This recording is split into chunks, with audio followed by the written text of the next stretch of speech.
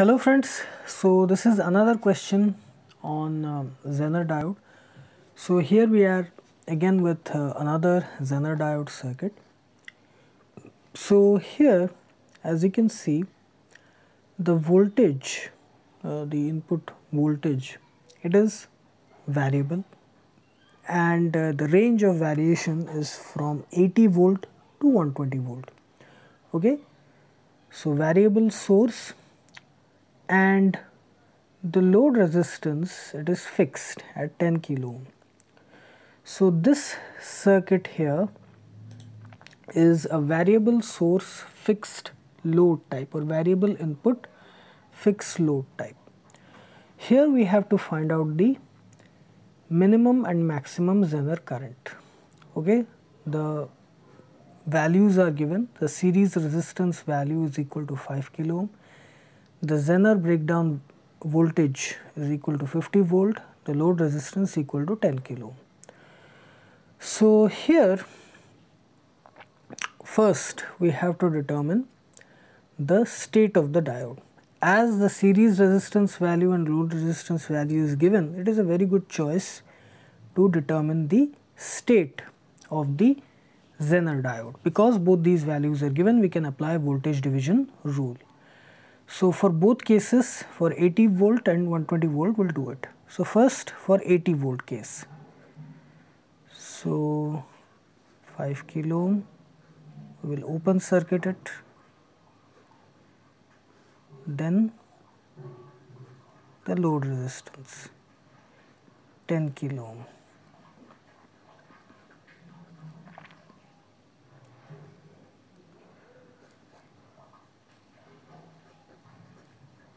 Let's find this voltage, the voltage across these two terminals across which the Zener diode is connected. So this V is equal to 80 into 10, the voltage across this 10 kilo ohm resistor, by 5 plus 10, which is 80 into 10 by 15. So if we calculate it, it's right by 15. So it is 53.33 volt. Okay. So this is greater than the breakdown voltage, which is 50 volt. So in this case also it is on.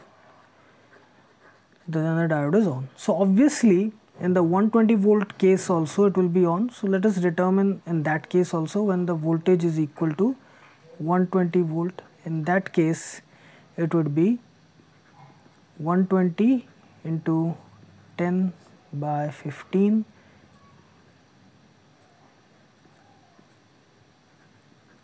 So in that case it is 80 volt. So 80 volt is also greater than 50 volt. So obviously when it is on with 80 volts, so it will be on with 120 volt. No need to calculate it, but in both cases it is on. So next step is to find out the minimum and maximum Zener current. So here one thing you always remember, the Zener current, or the current flowing through the Zener diode IZ, is directly related with the input voltage variations. So when the input or source is variable, in that case, when the input voltage goes up, the Zener current also goes up, and when the input voltage goes down, the Zener current also goes down. So when the input voltage is minimum, least value, in that case it will correspond with the minimum value of Zener current, and when the input voltage is maximum, that will correspond with the maximum value of Zener current. That is, minimum value of Zener current will occur at minimum value of input voltage, maximum value of Zener current will occur at maximum value of input voltage. So here if we want to determine the minimum Zener current, we have to consider the minimum voltage, input voltage, which is 80 volt. So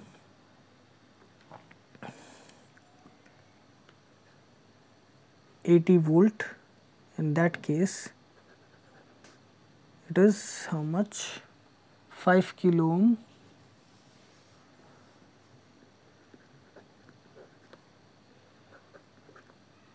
this is the Zener voltage, which is equal to 50 volt.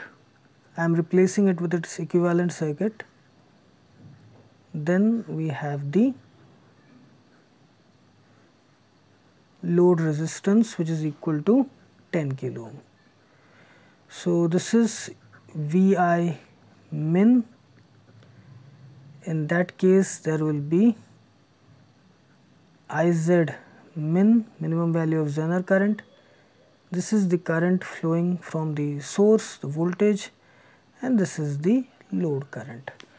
So in that case, okay, the load current IL, okay, in that case the load current IL will be first 50 volt by 10 kilo ohm. Why? Because the 50 volt voltage will appear across the load, so it will be 5 milliampere.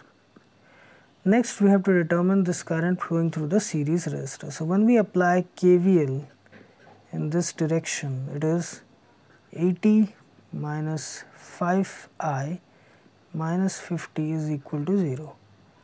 That implies 5I is equal to 30.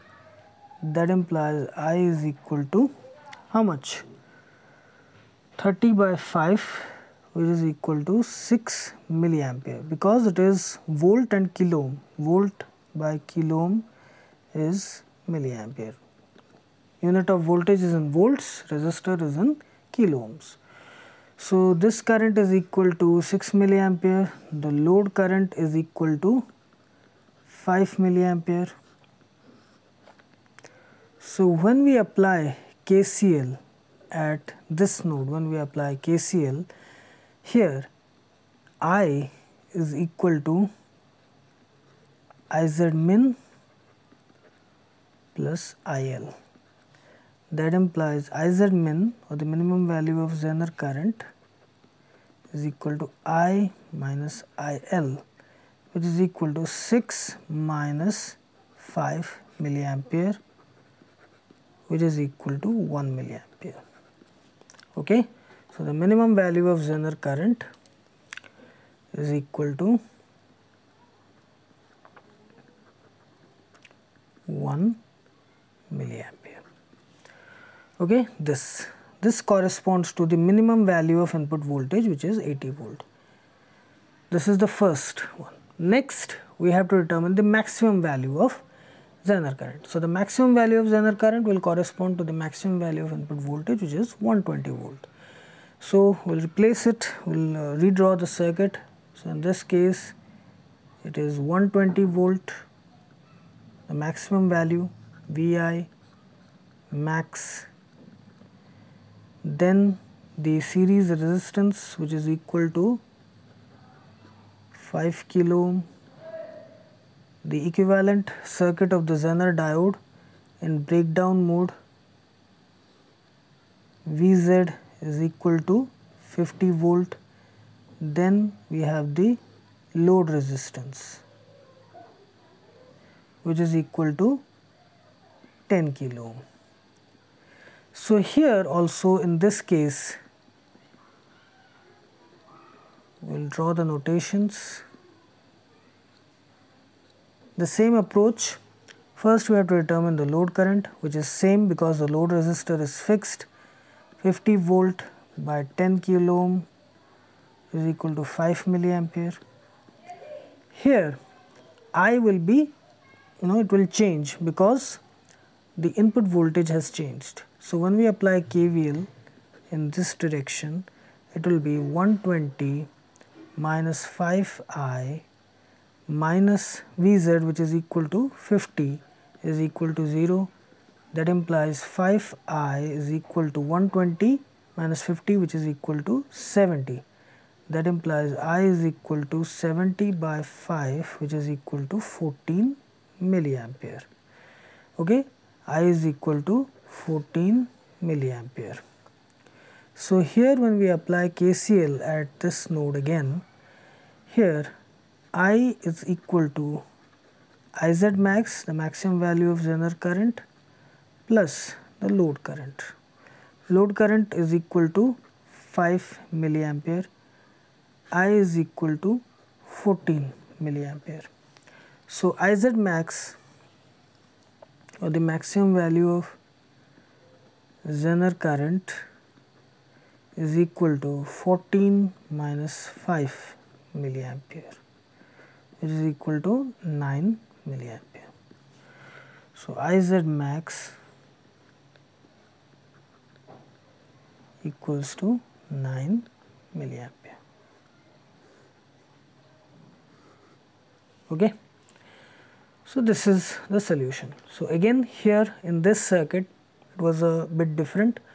The source or the input voltage was variable in between two extreme points, minimum 80 volt, maximum 120 volt. So that had an effect on the Zener current. Minimum Zener current flowing in case of minimum voltage, maximum Zener current flowing in case of maximum input voltage. So depending on that, the source current flowing through the series resistors and the Zener current that changed. The load current was fixed because the load resistance was fixed, and the Zener breakdown voltage in both the cases was also the same, because it will always remain the same. That is the purpose of the Zener diode. So accordingly, we determined the various parameters associated with the circuit and we calculated the results. Okay,